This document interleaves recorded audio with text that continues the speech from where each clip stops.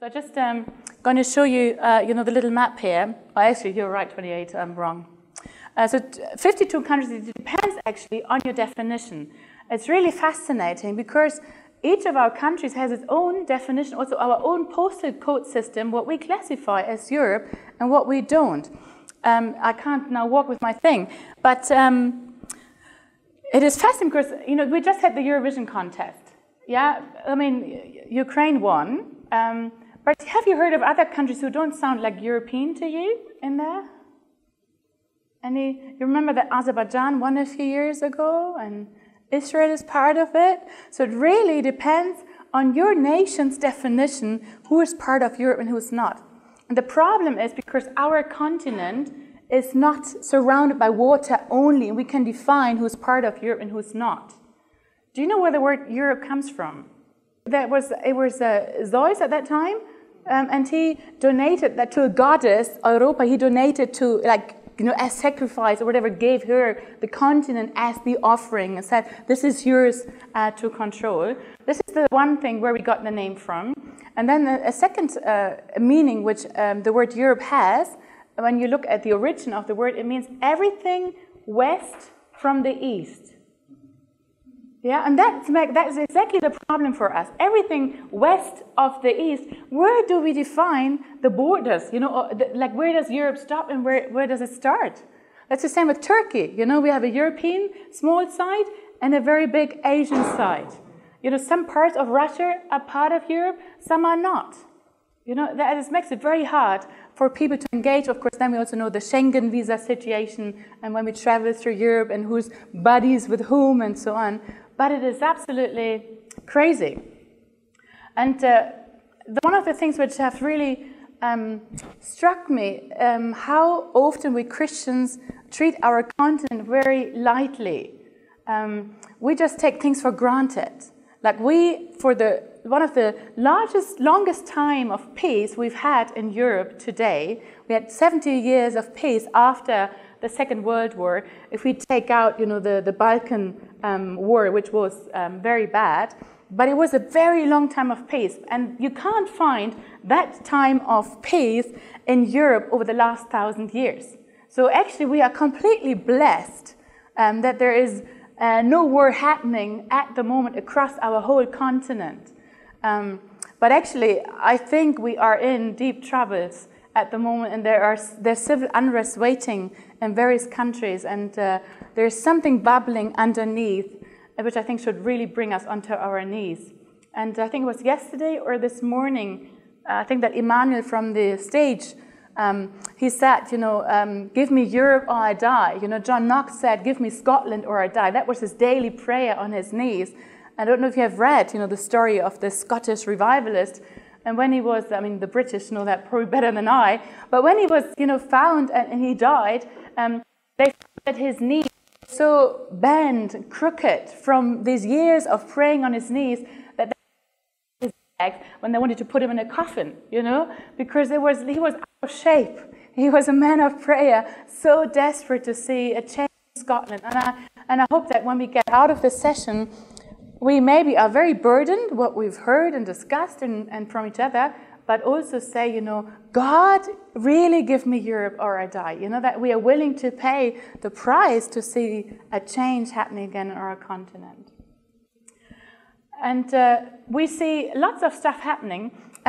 We have, you saw how many millions we've got here in Europe. This is the, the European part, not just the EU. The European Union has 500 million on it at the moment. Do you know how many evangelicals we have across Europe? It's actually 20 million evangelicals at the moment. And so this is, if you think, 20 million sounds good at first, but when you compare that to the size of our continent, this is very, very little. And out of these 20 million, we have about 1.5 youth and children, right? And that's also partly, of course, due to our population projection and also the population we find in all. The statistic says when you look at the, let me just start with that one first. Where it's blue, the fertility rate is much, much lower. The countries are losing numbers. And it will be really interesting now also to see with the new refugees coming into our countries, actually, they revive some of our lost members, especially Germany. We're going to lose big numbers in the future. And so actually the refugees are a blessing to us if they're well educated and so on. If we can integrate them into society, they can actually make a huge, bridge the gap which we're going to have very, very soon in the future with all these engineers and so on missing.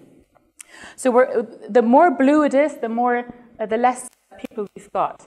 And we need do you know the reproduction percentage we need to keep a country stable?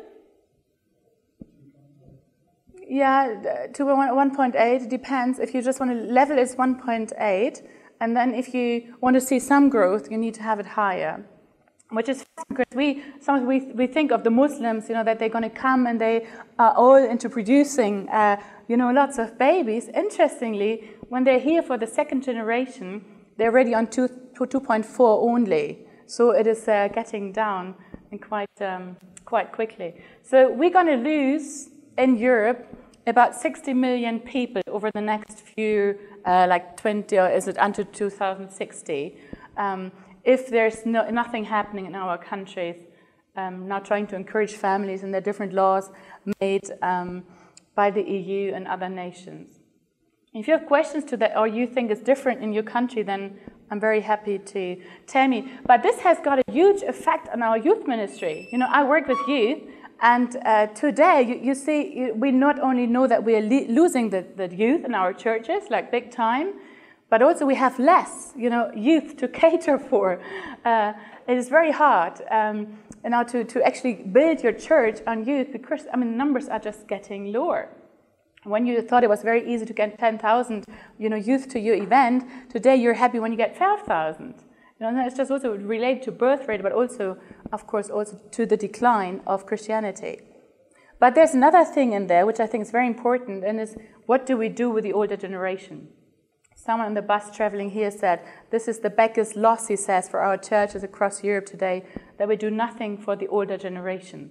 The senior program in our churches and engaging with each other and saying, you adopt a youth, you're going to do something for the older. Is there anything you can do cross-generational? Are you with me on this, or agreeing? See that in your churches, the trends? And because I don't know how much you're familiar, but it just comes to my mind, the study that in the US, the Kara Powell did the big study on sticky faith. Have anyone of you come across sticky faith? No?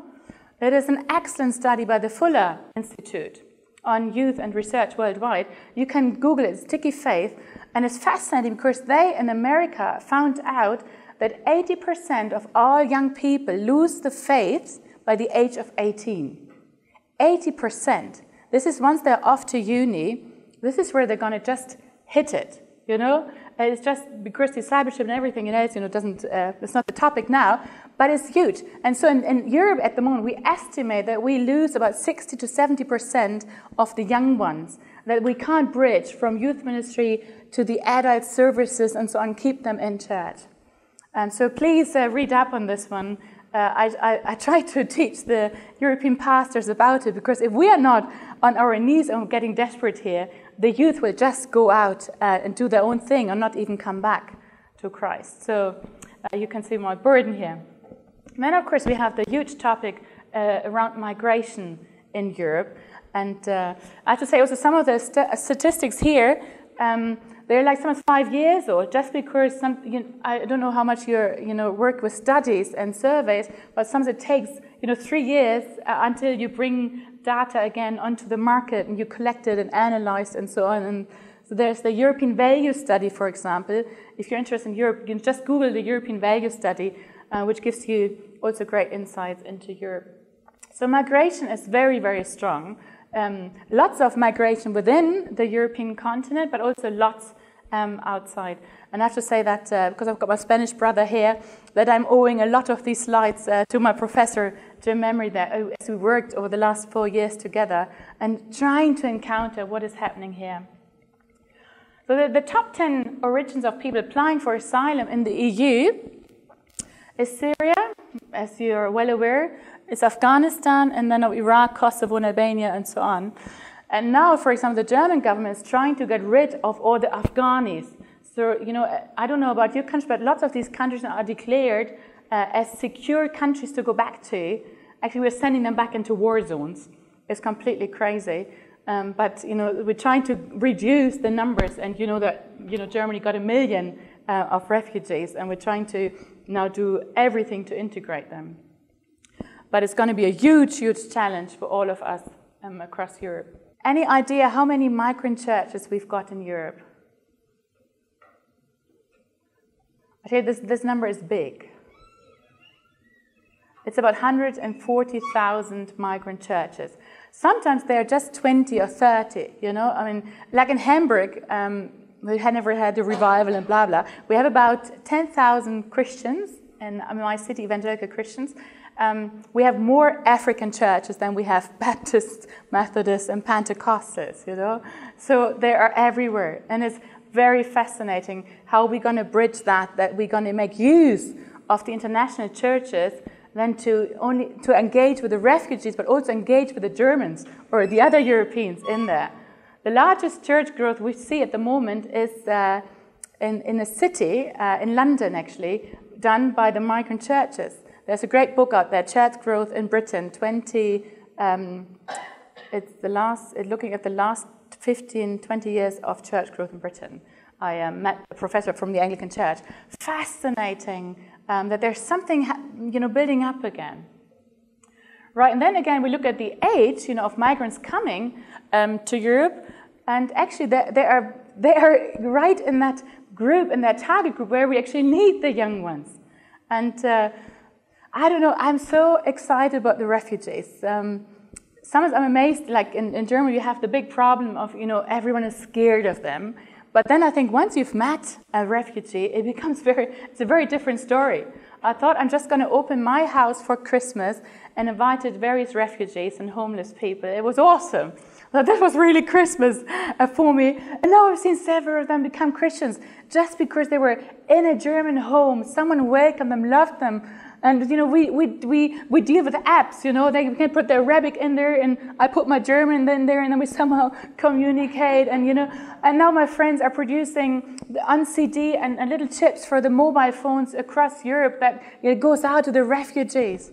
I mean, I have my friend in Greece. I'll show you later pictures of, I went to see the refugee crisis in Athens at the harbor when the 6,000 people were stranded there, coming straight from the ships and so on.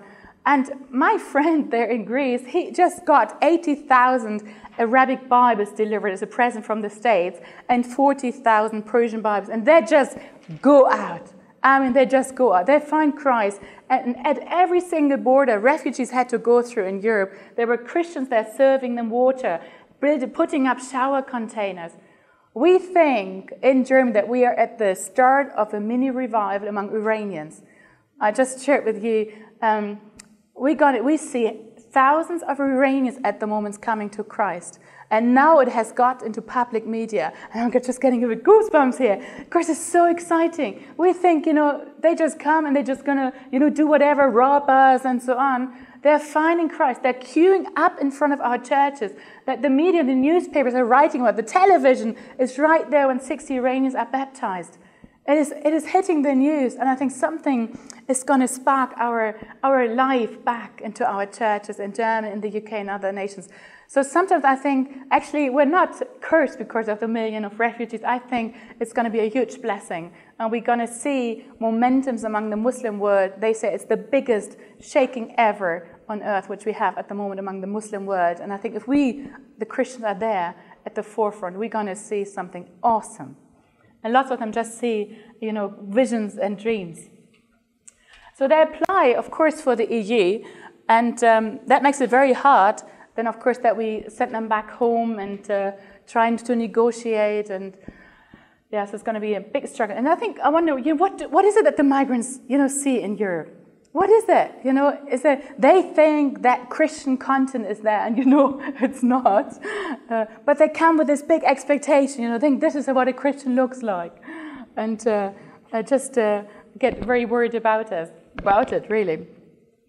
And one of the statistics which I found is that we see government restriction happening much, much more in our society, in Europe today. So it can be that you don't always find your nation on there. I don't know if you even can see that. Can you see anything in the back, actually? Probably not. You're just guessing, yeah? But you can see Turkey up there with the strongest restriction by the society, and then very secular Czech Republic is one of the most secular nations in Europe, next to maybe Estonia, but depends also where you're from, you know. But now we see this increased, that the government is much, much more restricting Christianity and religion in general in Europe, trying to control the problem which is out there. And we had this massive court cases in Europe. And just an example which I found, you know, starting that you are not allowed to wear religious symbols anymore. You know, that they take crosses out of classrooms, that you're not allowed to be, you know, veiled in school. It doesn't only just apply to the Christians, now it applies to anyone being religious now in public. Any one of you knows of any cases in your area? Oh, it's the same with a couple who refused to do the cake for the gay couple, you know. It's growing and everywhere. We have a much harder time now getting into civil rooms and halls in society. If they ask me, is a religious event for youth? No, thank you. You know, so they're putting lots and lots of doors now into that. And I question, how does God view Europe? Has He lost hope with our continent? What do you think? I don't want a theological answer, which is easy to give, you know. But I want your gut here, you know. It's one thing to have it in our mind. It's another thing to have it in our hearts. Because it determines your message on a Sunday. It determines what you feel about investing into ministry. If you have lost hope and you look at the misery, then I think, you know, this is already, we've lost it, you know. But if we say, God, give us Europe or we die, you know, or like when Caleb came back, you know, and he was threatened in Numbers 13, you know, coming back, and there were these giants in the country, and everyone said, you know, we can't do it, it's too big, it's too crazy, and so on. What was Caleb's response? Do you know his response? Absolutely. For surely we can do this. Surely there was this certainty in him, with all these giants around, we can do it. And I'm hoping that God will instill the faith again in all of us, and the hope. Because I see too many Christians around me in Europe who've just given up.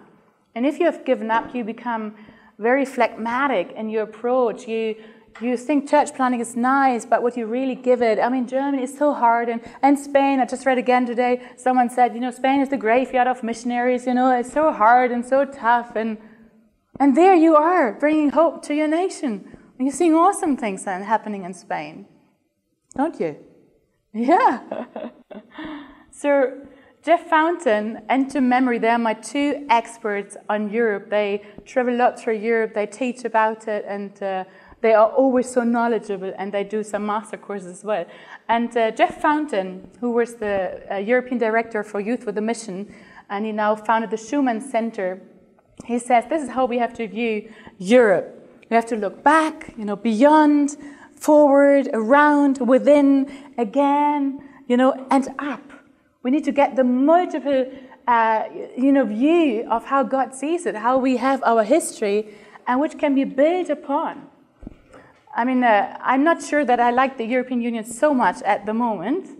There are lots of laws which are not good, and we have our Christian friends, they're fighting on some of these laws for us as an evangelical community. But do you know the story of the European Union? Who founded it? Oh, hello, David. And hello, sir. Who founded the European Union? Yeah, that's right, France and Germany. And who was the catalyst? Who was the guy who was so bored? Yeah, Schumann. That's right, Robert Schumann. And I find it fascinating because he looked at the continent after the World War and said, what can we do that we never again have a world war on our continent? So he, as a very devout Christian, he got on his knees and he prayed. He said, what is out there? And he dared and said, if France and Germany, because the fight in wars is lots about what is in your soil, what have you got to offer? And he said, if I can get these guys together, maybe we can cause a change here. So he was daring enough with another Belgian friend and said, we're just going to go up. And he brought Adenauer and the other French guy together in a monastery for 3 days, and they were struggling with what could we do. And they started this coal and steel agreement in 52 or 56, I forgot now the date. And then out of this came later on a European Union and grew from 10 nations to 17 and now today to 28. But it came from a zeal of saying, God, this shall never again happen on our continent. Do you get me there? People who are taking the guts and say, I'm not accepting the status quo. So Europe has become a mission field, and I think for the last 10 years now we talk about reverse mission. We are now accepting missionaries and the Americans and others to come onto our continent and help us. We are praising God for these hundreds and thousands, of migrant churches who are sometimes reviving. And maybe this is crazy, but one of my very German famous pastor friends in Hamburg, he goes onto these soapboxes, he just does his rally outreach on the streets, and he speaks very bad English. But he does it in English, people stop, and I think, well, he must have something to say, and he looks very German. And he's got a black guy who interprets into German, And so people just stop and listen. And if he tried that in German, no one, they would just shout at him. They would just, throw tomatoes or so. There's something about the foreignness which we find attractive.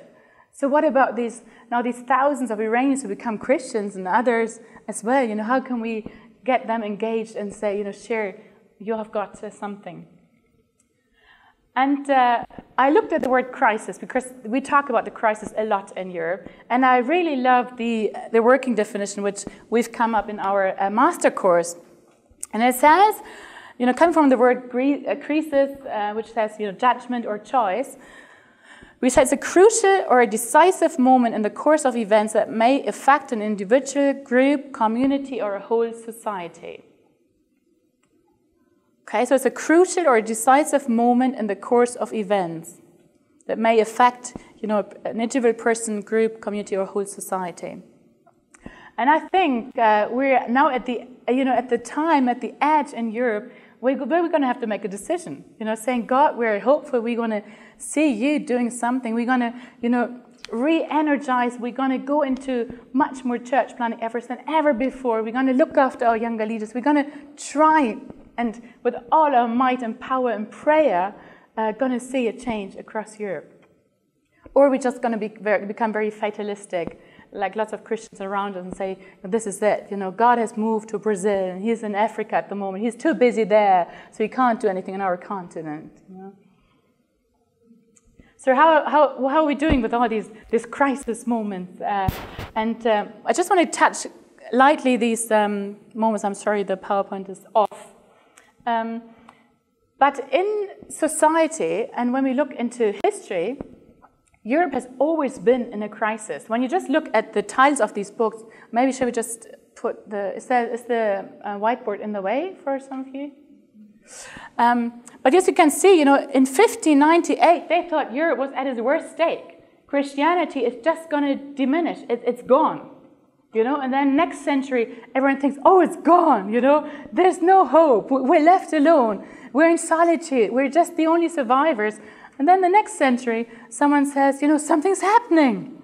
We have the monks who helped us to bring scriptures into, had it in their caves, caring for it, that we could have the Bible today.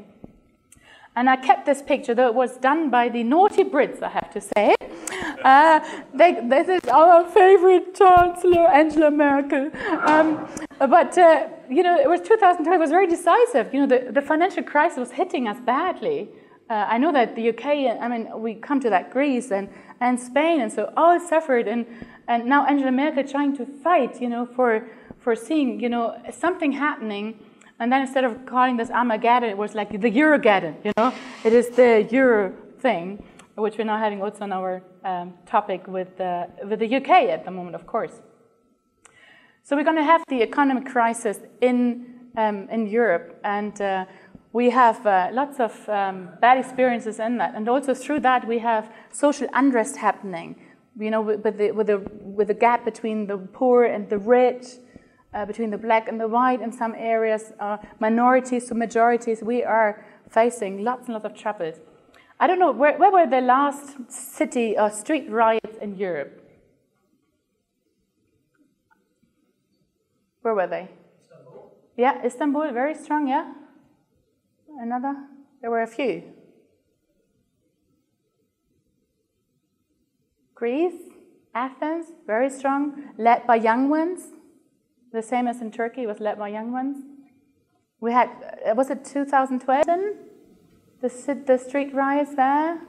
We had France and Paris, very bad. For the first time we had it in our city in Hamburg last year, with hundreds and thousands of young ones demolishing whole streets and everything. And who were the ones who picked up the pieces of glass and who swept the streets? It was the Christians. I had great stories of 24/7 in London, cleaning streets and churches getting together and adopting streets and clearing the glasses and blood and so on from the pavements. The same on Maidan, you know, in the Ukraine. It was the Christians there having a 24-hour prayer tent there for quite a few months, and so on. So there is something bubbling there, you know, that the Christians reacting.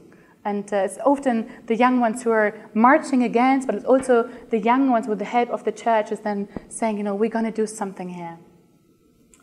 So this, of course, affects hugely our debts in our countries. And you know that from television, you know how bad it is in your own nation. But sometimes also it's good to know, if you're not on the top, you know, top 5 or so, that sometimes we think our country is worse, the worst ever. Then you realize actually some are worse. But actually, our debt at the moment with these countries, and that has huge consequences on our young ones, is, you know, Greece heading it up badly. You know, they just have, I mean, taxes, which are more taxes than you get income, and you're not only allowed to draw 200 or 400 euros a day, or, I mean, lots and lots of restrictions now on them. When we were there, it was just incredible. Italy, Portugal, Ireland, you can probably see your own country here as well, where you are at. And that, of course, now plays heavily into the unemployment of youth. This is huge, and this is, of course, where we see Spain at the top, and the other countries following: Greece, Croatia, Italy, Cyprus. So these young ones have nothing to do.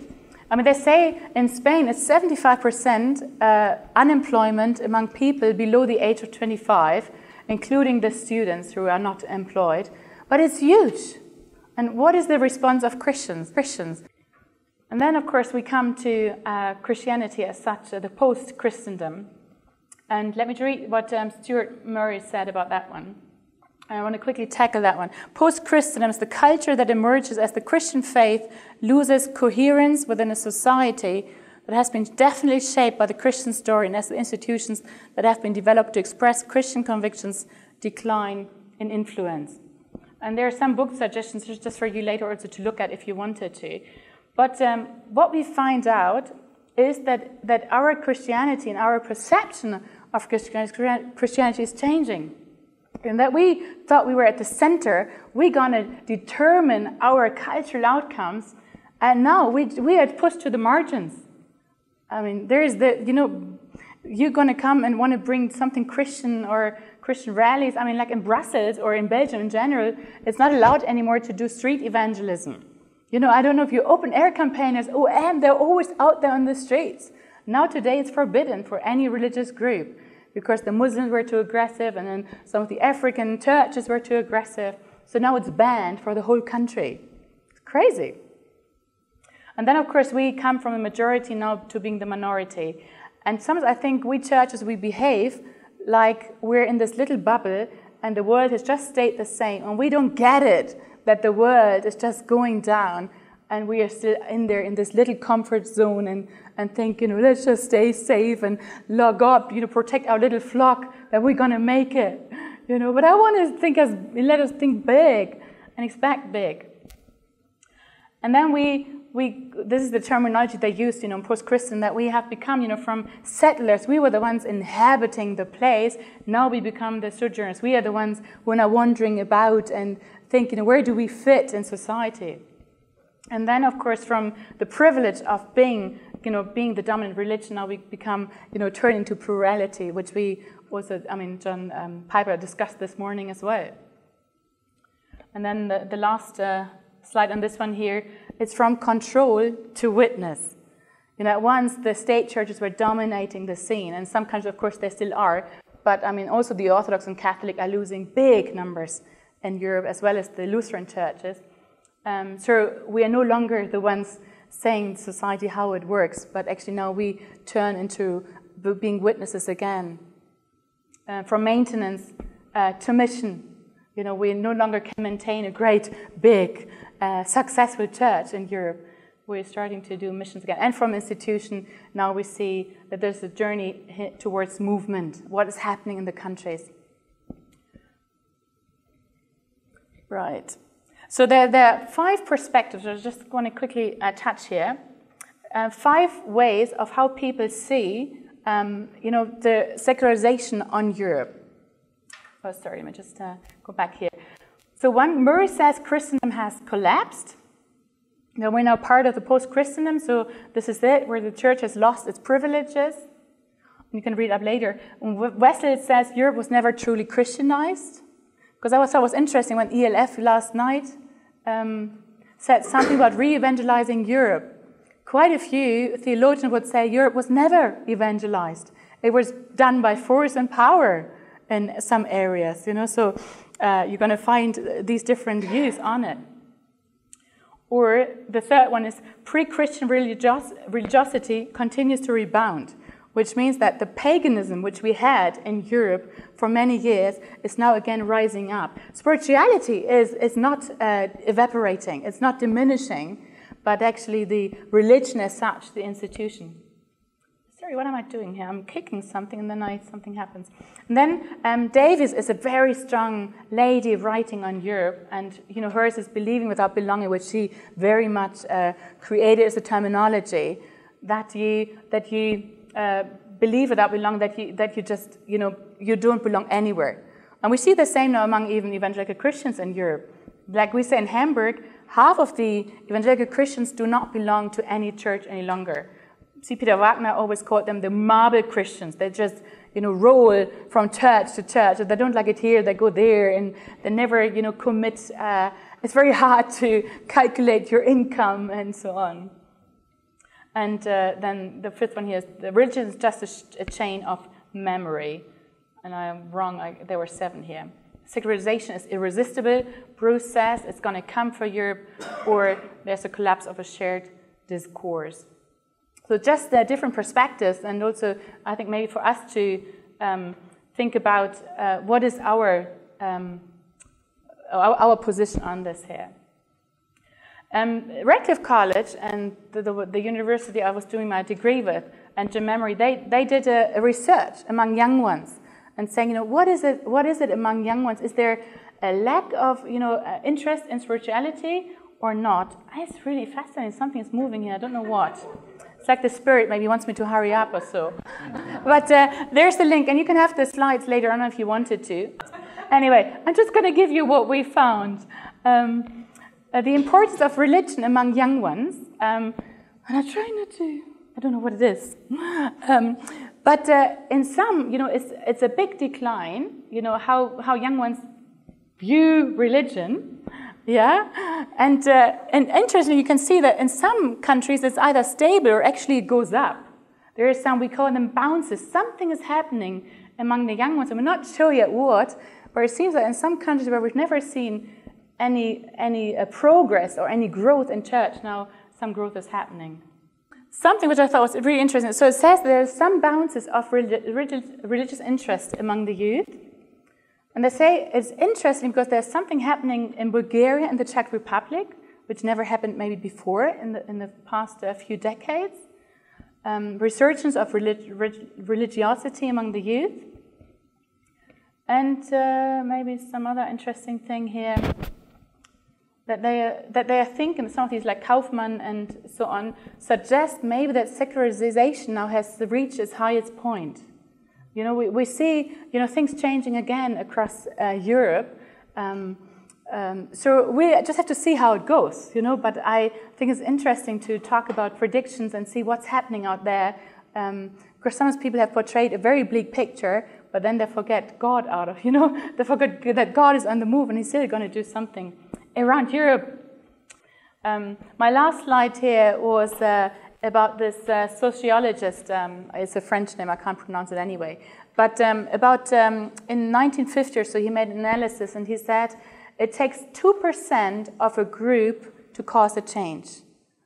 You know, a famous sociologist, so you can check it up, you can find it easily on the web, but also you can have my slides here, where he said it only takes 2%, it takes a minority to cause a change. So this is my encouragement to us, as we're now a minority in Europe. And, you know, I've been to Montenegro, they have got 75 indigenous Christians. Most of them are under 25 years of age, you know. And we're out there cheering them on, saying, you can do it, you can see a change.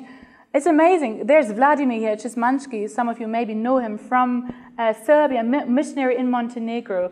He has filled the stadium of 6,000 people when they all came to hear Nick Vujicic.